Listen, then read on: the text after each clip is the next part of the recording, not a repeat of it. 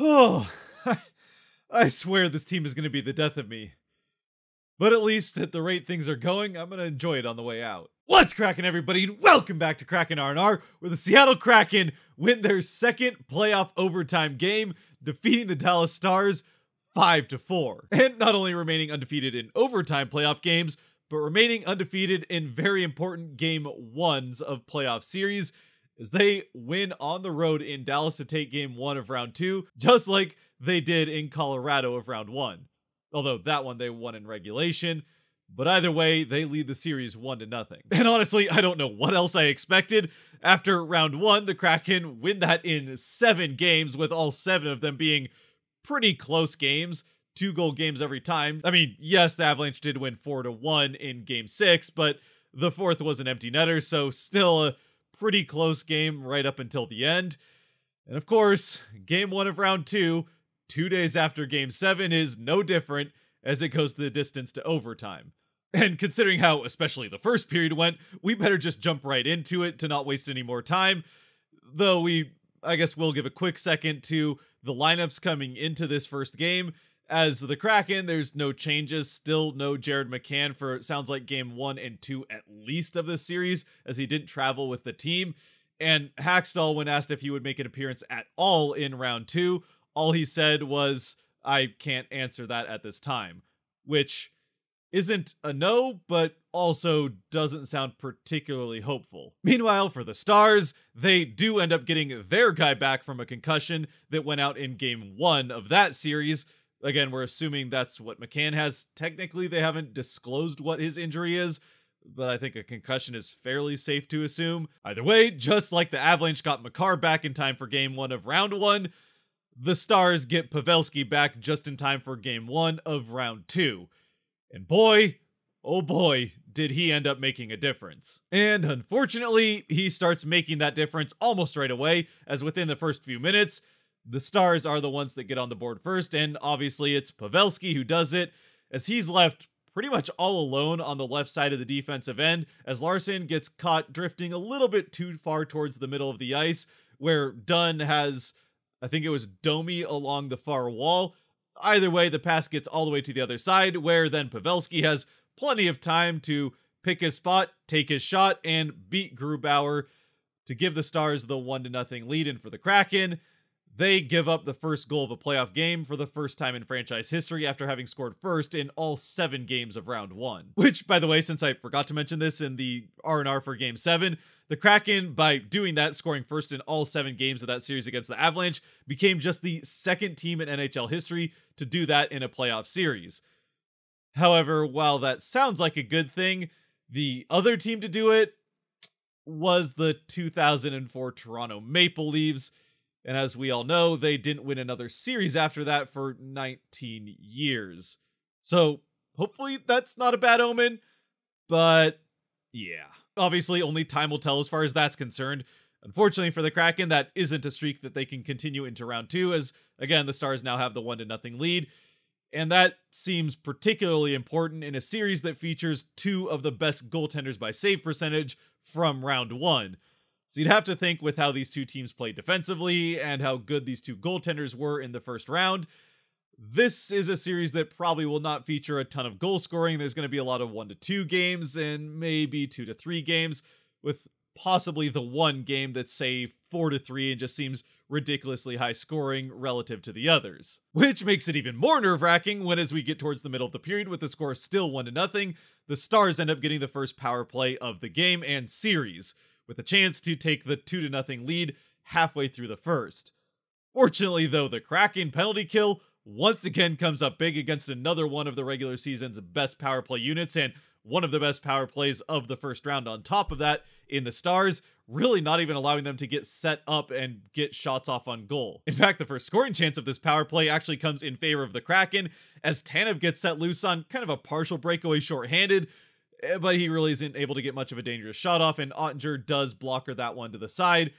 The Stars end up getting, I think, 1 shot on goal in this power play, but the Kraken are able to kill it off. Then, this is where things start getting out of hand and out of hand in a hurry, as the Kraken, once again, after having pretty impressively killed off that first power play for the Stars, get right back down to the other end of the ice, and still kind of between a change with the forward group being Eberle, Geekie, and Schwartz. But even though this isn't a group of three that has played a ton together out on the ice at the same time, they still managed to make magic happen here for the Kraken out in front of the Dallas net as Eberle bumps it up from the side of the net up to Geekie, who drags it out in front of the net, and it looked like he was going to try and take a shot trying to get it around Ottinger, but instead he just passes it right back to where he came from, where Schwartz has come up into the play, and Schwartz makes one move and puts it right through the 5-hole of Ottinger and into the back of the net to tie the game at 1. So Schwartz gets his third of the playoffs, and both he and Geekie continue to build off of that strong performance that they and that line with Wemberg usually as the third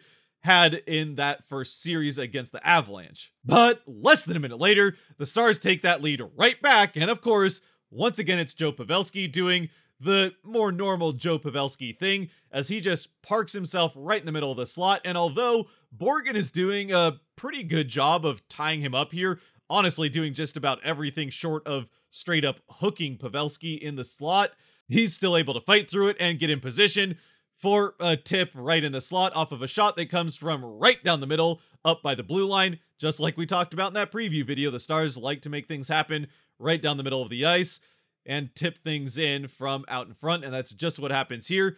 Pavelski doing what he does best. And again, from a Kraken perspective, all you can really do is tip your cap to him for a great play here in the slot to tip it perfectly into the top corner past Grubauer, who really never has a chance on the deflected goal on the shot coming from the point. As a goaltender is just playing that shot, the tip ends up going right back the other way into the far corner from where Grubauer was leaning towards where the shot was going. And again, Borgen doing everything he can to try and prevent this from happening. It happens anyway, and the Stars have the 2-1 lead. Happily, though, it's a lead for the Stars that would not last very long at all, as just over 2 minutes later, the Kraken start their minute of madness here in the late part of the first period. And it starts with a play that honestly is just terribly defended by the Stars, as all 5 of them get caught puck watching in a battle down in the corner where Tanev and Donato are the 2 Kraken among the 5 Stars. Eventually, Tanev wins that battle out for Donato. Donato fires off a shot to the far side where Justin Schultz is wide open with all sorts of time. And honestly, he had a couple of options here. He's got Daniel Sprong behind the net that he could pass it to for a tip in, or I mean just wrapping it into the corner if he gets that pass off quick enough. But instead he makes the correct decision, I would say, to just do it himself, as he has all that time to pick his spot, take his shot, and just like Pavelski on the first goal, fires it far side past the blocker of Ottinger and into the net to tie the game at 2. And again, in a series where on paper it looks like it's going to be pretty low scoring, to get this quick response goal is really important for the Kraken, tying it up at 2. And wait, what's this? The Kraken with a faceoff, they're right back in. 2-on-1, Bjorkstrand fires in, scores to give the Kraken the lead. 11 seconds after Schultz ties it, Bjorkstrand builds off of his incredible Game 7, getting his third of the playoffs and third in 2 games to give the Kraken that 3-2 lead. And it has to be pointed out that in the preview, I mentioned the fact that the Kraken in the regular season were the second worst team at winning faceoffs and continued to be bad in round 1. Meanwhile, the Stars were the league's best team at winning faceoffs over the course of the regular season, and then were the best team at winning faceoffs in round 1. But the Kraken make this second goal in 11 seconds happen after winning the faceoff at center ice following the game-tying goal from Schultz. And then they're right back in, getting that quick pass through the neutral zone up to Bjorkstrand for the 2-on-1 rush. Bjorkstrand fires it off, and from a Stars perspective, well, maybe you'd like to see a save here from Ottinger, especially considering there isn't a pass on this 2-on-1 rush, and Bjorkstrand's shot that Ottinger is set up for is still coming from more towards the outside. In Ottinger's defense, while it was hard to see in real time, Bjorkstrand's shot does end up getting tipped off of the end of the stick of the defender right in front of him, so that may have thrown Ottinger off a bit, and even at that, it goes perfectly top corner right over that blocker side of Ottinger once again to give the Kraken that 3-2 lead. So it's true, the Kraken may not win a ton of faceoffs over the course of this series against the Stars, and in fact, in Game 1, the Stars did get the better of them there, winning 39 faceoffs to just 28, one for the Kraken, but they won that one off of the Schultz tying goal, and they made the most of it, getting right back down the ice, And again, just 11 seconds between goals 2 and 3 for the Kraken.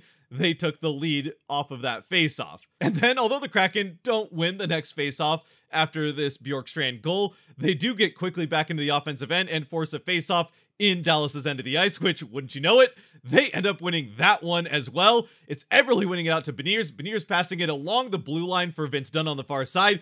Dunn from the corner, firing off the shot on net.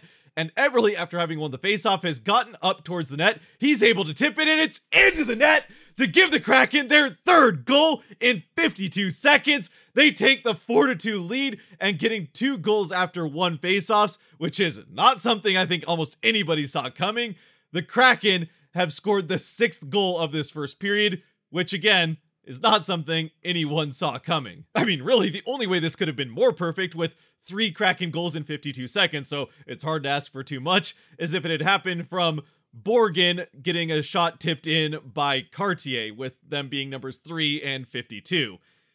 Either way, the Kraken have surged after the 2 Pavelski goals, both of those Pavelski goals giving the Stars the lead. The Kraken come right back and score 3 in less than a minute to take the 4-2 lead, which they would hold on to into the first intermission. Although, I suppose, even if it would have been fun for it to be Borgen to Cartier just for the fun of how the numbers line up, it was probably nice to see this Beniers line, Beniers and Eberle in particular, as well as Vince Dunn, all 3 of whom had kind of a quiet first series, get involved right away here in Game 1 of this series against the Stars. As if the Kraken want to complete a second upset in a row, they're going to need those 3 to really step up, at least until McCann can get back, if nothing else. And that's assuming McCann can get back. Anyway, so we go to the second period where, although we were coming in expecting this to be a lower scoring series, after 6 goals in the first, it seems like anything goes now, and especially with that first period being played pretty wide open and fast up and down the ice, this game might just keep going that way.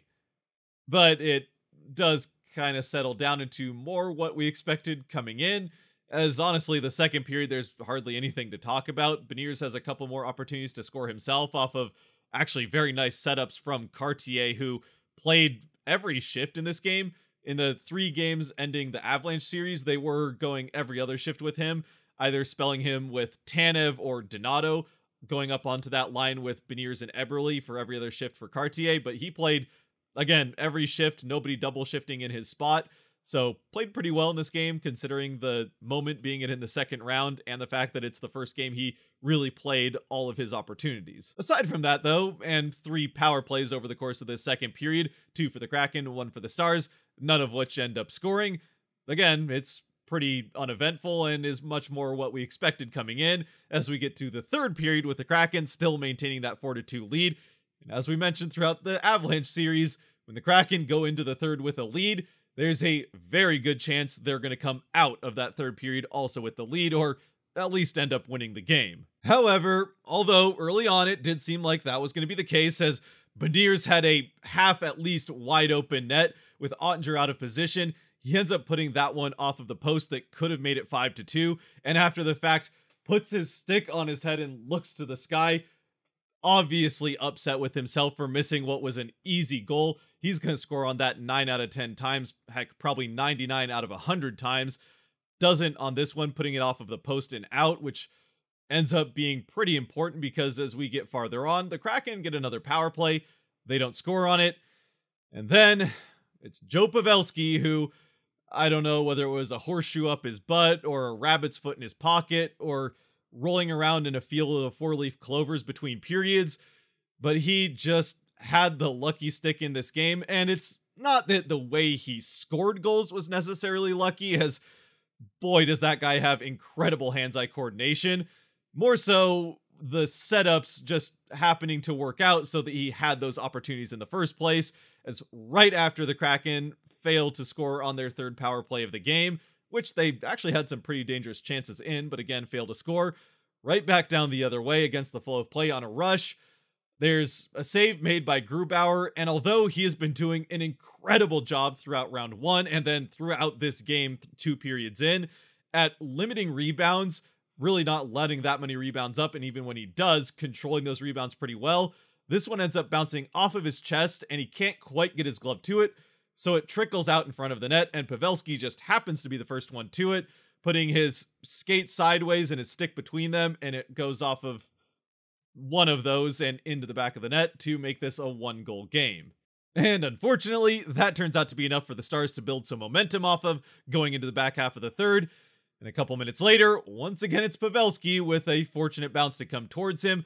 This time it's, I think it was Domi that fires a puck along the goal line from the corner with Larson right in front of him. In fact, it ends up bouncing off of Larson's stick up in the air, right out in front of the net, where Pavelski, once again skating right in, is able to just kind of turn with his stick at his chest and deflect it with the end of his stick right into the top corner over the blocker of Grubauer, who again has absolutely no chance with this perfect deflection. A lucky bounce goes to Pavelski. He does the rest, and the game is tied as he has scored 4 goals against the Kraken, who basically at this point are now tied 4-4, Kraken versus Pavelski. So if there was any question as to whether or not he would have an impact when he was able to come back, which it didn't seem clear that he was going to be able to get back for game 1 right up until pretty much game time or maybe a couple hours before, well, I guess we have our answer. He makes a huge impact right away in game 1. Fortunately for the Kraken, they're just lucky that nobody else was able to contribute, as this does end up going to overtime, tied at 4. And, I mean, look, as a Kraken fan, if you had known coming into this game, based on the fact that the Kraken were coming off of, again, just 1 day's rest, having played every other day throughout these playoffs so far, having just played a Game 7 2 days before this game against the Stars, well, the Stars have had a few days to rest, having won their series in 6, plus Pavelski, although he was recovering from an injury, so it's not like he was resting, is coming in pretty fresh. You might feel good about the fact that the Kraken at least got this game to overtime, if it wasn't for the fact that they blew a 2-goal lead in the third to get there. And now that it's in overtime, again, because the Stars have had that rest and the Kraken have been playing every other day and just put everything on the line to win that Game 7 against the Avalanche, you'd have to think if one of these teams is going to get tired and make that mistake in overtime that ends up costing them, it'll probably end up being the Kraken. And sure enough, a few minutes in, they almost make that mistake as Grubauer has to come up with a couple of massive saves in tight. One original and then another one off of the rebound off of a different Stars player coming in. He makes both of those saves and then manages to get the puck off to the side so the Kraken can start going back the other way, which that was really the culmination of a bunch of Stars pressure at the start of this period. So again, when Grubauer makes these 2 big saves, it feels like it could be a matter of time before eventually one ends up behind him. But the Kraken, after those saves, do seem to kind of get things together, turn momentum back the other way, and as the Kraken are able to get that momentum going their way into the offensive end, they take what is really just a shooting mentality at this point in this overtime period, creating chaos out in front of the Dallas net. It's Bjorkstrand who fires off a shot that's blockered down by Ottinger, but right back out into Bjorkstrand's chest. It falls to the ice and he just isn't quite able to get it to settle for him, so he can't get that rebound shot off. Eventually, it gets up to the net where Ottinger is able to shove it aside out into the corner, or towards the corner anyway. It ends up in the feet of Yanni Gourde, who has star players all around him. Eventually, he's able to try and bounce it off of the sideboards up to the Kraken defense so they can start a cycle and maybe get another chance off on net. But the puck never even makes it to the boards, as Gourde's attempt to get it to the boards ends up going off of Dodonov's stick, bouncing right back into Gourde's feet. He looks down at it, just whips around 180 and fires off the shot. And, well, we didn't know right away because unfortunately the camera had decided that the puck was going to the corner, so the goal isn't in shot when Gourde fires off the shot towards the net.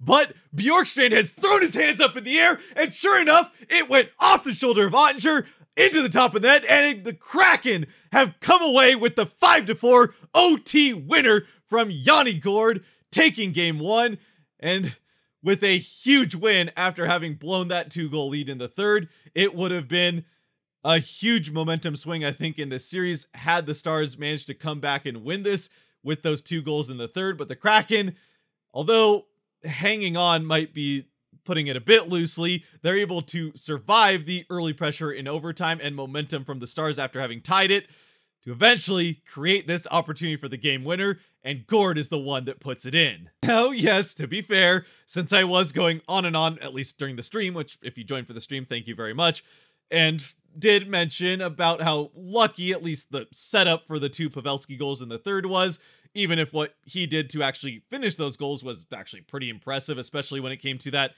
floating hands-eye coordination tip on the fourth one. It's fair to mention that there is a good amount of luck going right back the other way when it comes to Gord getting that rebound for that whip around shot. Again, though, that's just what happens sometimes when you play a sport on ice where you whack around a frozen rubber disc. Eventually, some weird bounces are going to happen, and you just have to hope that if there is luck involved, it's at least somewhat even between the two teams. And while I might still say that the Stars got a little bit more of that in this game, it's fairly even, and the Kraken got it when it mattered most here in overtime. As for takeaways then here from a huge Game 1 win for the Kraken, well, I don't know if we're going to get a better example in these playoffs than how the Kraken have been able to find success scoring-wise, as the Kraken score all 5 of their goals from different players. Meanwhile, the Stars, well, it was all one player in Joe Pavelski. So once again, this Kraken lineup showing that, well, maybe they don't quite yet have the same top end of any of the other teams in the playoffs.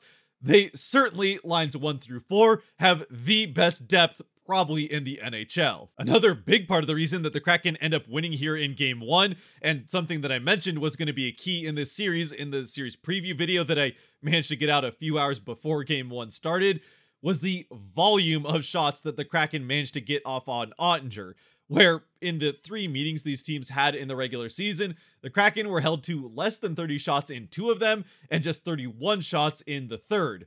Meanwhile, here in Game 1, even with some of them coming in overtime, the Kraken managed to get 44 shots off on Ottinger, and that is a big part of the reason they managed to get 5 of them past him, including, as we just talked about, that game winner that came off of a series of shots, and a final one that was a pretty low percentage shot from Gord, but he just threw it at the net, and when you throw pucks at the net, sometimes good things are going to happen, so the more you can take those shots, the better. And finally, to limit it at just 3 takeaways, otherwise we would be here for way too long, the final big takeaway from this game for me was the physicality that the Kraken were able to play with, and especially the difference of the Kraken physical play versus that of the Stars, where, although, as I've mentioned, hits are somewhat subjective, when it's as lopsided as it was in this game, 47 hits for the Kraken to just 19 for the Stars, that does tell a story, even if there is some subjectivity in there.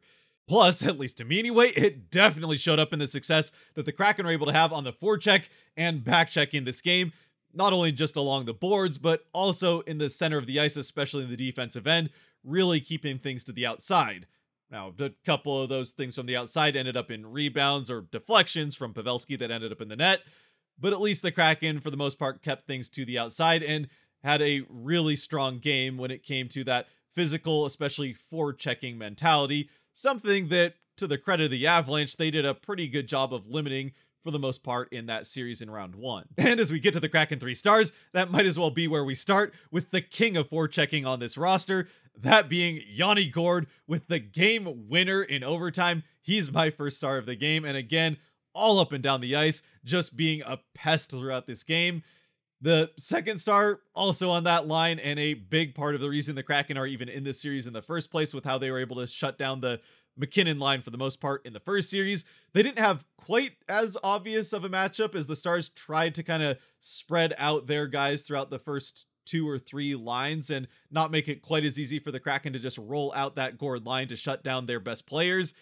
But that meant that they could make things happen in the offensive end, where Bjorkstrand picks up a goal and an assist. Wait, no, sorry, it looks like they unfortunately took Bjorkstrand's assist on the game-winning goal for Gourde away. That now an unassisted goal for Gourde. But either way, Bjorkstrand still picks up that goal on the rush 11 seconds after Schultz's goal.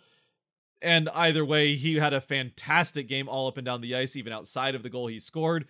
So those two are my first and second star.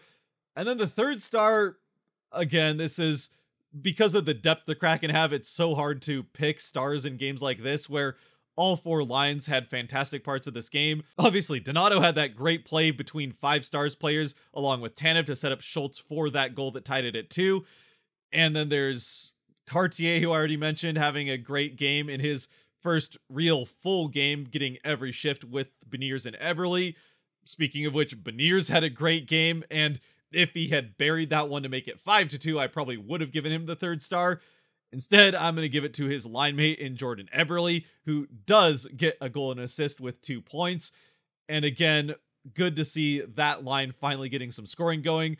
Obviously, somewhat hampered by the fact that their 3rd guy was a mixture of Cartier and either Tanev or Donato, so just not a ton of consistency with McCann missing. But they do finally get on the board and start to make a difference here, so hopefully they can keep that going later on in the series, as the Kraken are going to need that line in particular to really step up, especially while McCann's out. Though, of course, again, saying they need to step up might be a bit overselling it, as the Kraken can just score up and down this lineup. And even if that line isn't going, then like we saw in Series 1, maybe it'll be the line of Wemberg, Geekie, and Schwartz that steps up. Either way, the Kraken don't rely on just 2 or 3 players, and that showed here in this game just like it did in Series 1. With that having been said, it's already getting late, obviously, with this recording having had to start late from the overtime in this game, and running late past that for the end of the stream, which again, if you joined, thank you very much, and we will be streaming again for Game 2 on Thursday, which the Kraken will try to win their first 2 games on the road and take that suffocating 2-0 lead home with them. And I mean, it's a long shot still, but a chance to sweep then. Probably getting way too ahead of ourselves there. This is still a series that probably goes to 6 or 7. Whatever the case, let me know what you think of this Game 1 win, who your 3 stars would be, and what you like to see from the Kraken in this game.